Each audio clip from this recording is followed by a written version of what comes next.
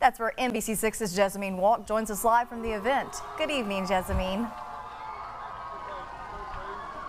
Good evening, Alex. That is right. It is getting loud and exciting here. These prince and princesses are about to walk the red carpet. They're going to come through this booth, walk straight down through the cheering to food, dancing, photo booths, and more fun. Now, I want you to take a look behind me to see really what's happening here, okay?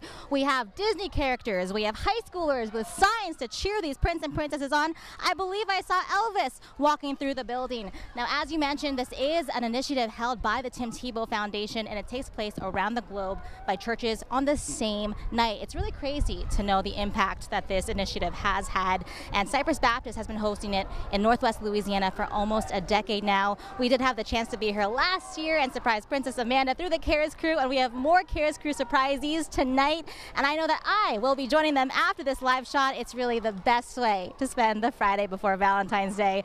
Back to you, Alex. Oh, it looks like a beautiful, very meaningful event. Thank you so much, Jezzamine.